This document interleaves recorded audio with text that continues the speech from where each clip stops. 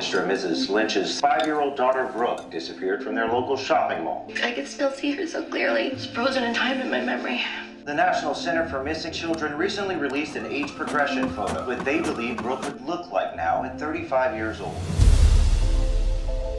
I think that I might be your daughter, Brooke. Who is this? Not a joke. My name's Nancy, and I think that my mother might have kidnapped me 30 years ago. It would explain a lot of things in my life. We both want to meet you in person right away. I've arranged for a private investigator.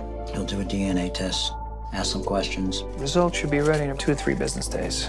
I'd convinced myself you were living with some nice family somewhere. I've been waiting for Brooke for a really long time. I just don't want to see her get hurt.